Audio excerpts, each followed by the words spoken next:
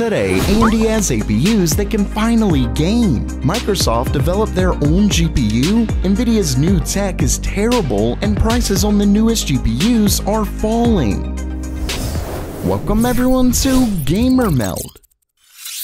First up for today, we have a huge story on AMD's upcoming Ryzen APUs. Remember that AMD announced their Ryzen 7040 series back at CES. These were AMD's APUs with their best integrated GPU, the 780M, which comes with 12 RDNA 3 CUs. Well, the reviewer ETA Prime was able to get their hands on an Asus TUF A15 gaming laptop with the Ryzen 7940HS, which comes with the 780M, and he was able to put it through its paces. Actually, the review is about that integrated GPU, and let's just say if these come to desktop, they're going to be game-changing. As you can see, in multiple games, the integrated GPU was able to get playable frame rates at 1080p. We're talking it got around 70 FPS in Cyberpunk 2077, though at medium to low settings. Still, that's a very impressive feat, especially given the reviewer only had an early driver that clearly wasn't ready for prime time, so they didn't have an actual launch driver to test, yet it still did this good. Basically, AMD's APUs are finally at a point where they can replace lower-end cards. All I can say is please bring these to desktop. But first, with inflation still really high, you've got to cut costs where you can. Luckily, you can get an incredible VPN service for just $1.83 a month with today's sponsor, Atlas VPN, the VPN I trust to protect my data from prying eyes. For those who don't know, a VPN disguises your virtual identity by rerouting all of your internet traffic through an encrypted tunnel. But Atlas VPN actually gives you so much more. For example, you can get past geo-restricted content on places like Netflix so you can watch your favorite shows, even in 4K. They also block malicious links, ads, and even trackers, so you know you're safe anytime you're online. And you get all of this across all of your devices with a single subscription. You just can't beat that. But let's pretend in some magical fairyland you don't like Atlas VPN. They have a 30-day money-back guarantee, so there's no reason not to try. Just visit my link in the description to get it all for $1.83 a month for 3 years with 3 months free. Once again, visit the link in the description below.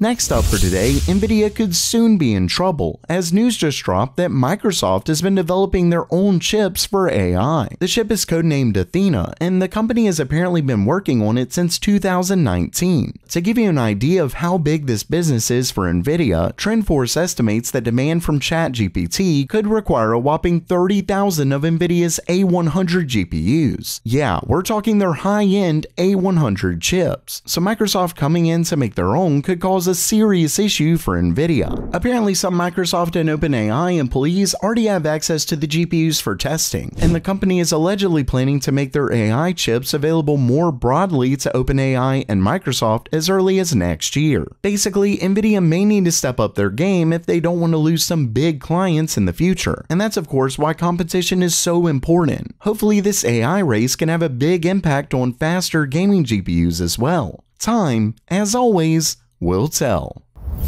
Next up, we all know that Nvidia's new push in the market is their path tracing tech. The company recently released their path tracing SDK for developers to enable the feature in their games. Shortly after that, Cyberpunk 2077 became one of the first games to support path tracing with their new RT overdrive mode. And as we saw in that announcement video, the hit you take on your FPS is massive. We're talking well below 30 FPS on the 4090. So the question becomes, is path tracing worth it? Well, in a new article from Tom's Hardware, they answer that question. And let's just say there's a reason Nvidia only compares it to ray tracing off. In the article, they share a video that compares the new overdrive mode to ultra ray tracing, and as you can see, it's not that different. Of course, there are some areas where RT overdrive is better, and Tom's Hardware admits that the built-in benchmark doesn't show the best differences, but overall, the game looks very similar to ray tracing ultra. The issue is that it looks similar while completely obliterating your GPU. As you can see in their benchmarks, the 4090 gets a